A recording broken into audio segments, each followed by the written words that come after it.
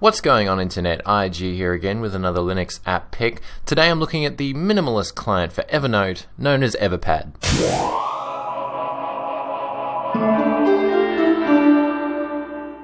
There are many millions of users when it comes to the Evernote note-taking platform.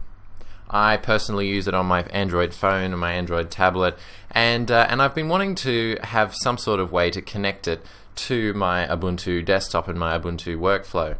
Now, I realized that there was a client out there known as Note or something similar. I think it went through a name change through there somewhere, but unfortunately the authorization got a little bit sketch as the Evernote API developed. But now here we are with Everpad, which is just a minimalist tool that helps to synchronize your notes and gives you a platform to create them and synchronize them with, of course, your Evernote account. Now, depending on what platform you're on or what desktop environment you're running, you're going to have different ways that this little app will integrate with your desktop. On Ubuntu's Unity, you're going to have a Evernote lens, or an Everpad lens, where you've got a quick preview of all of the notes that you've taken. You can also filter these notes based on the notebooks, tags, or places that you've specified when you took the note.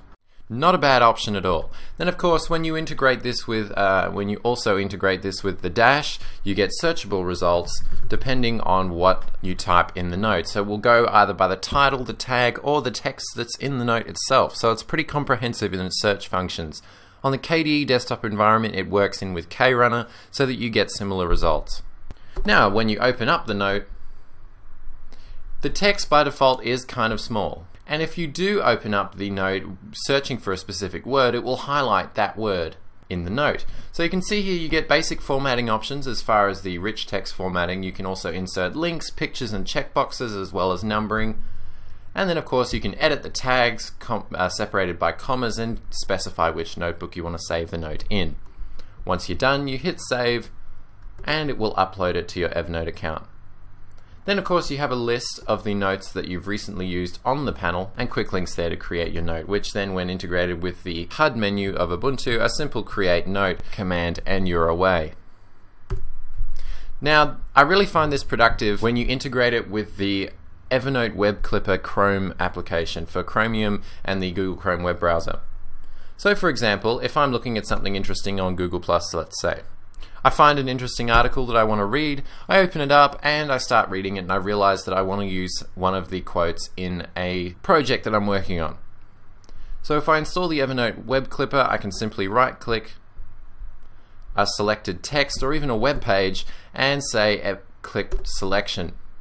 It will clip the selection to my Evernote account, and then it will show up in the panel up the top here. Searchable text, rich text formatting, nice desktop integration. What more could you ask for? Definitely check out Everpad if you're a fan of the Evernote client on Android and other platforms. And I will be back very soon with another Linux distro review. Also, in the comments below, continue to send me app review selections and recommendations. And we'll be getting onto the Gen 2 review relatively soon, just working through some hiccups, establishing a KDE desktop, and I'm kind of busy at the moment. With all that said, peace out, ladies and gentlemen.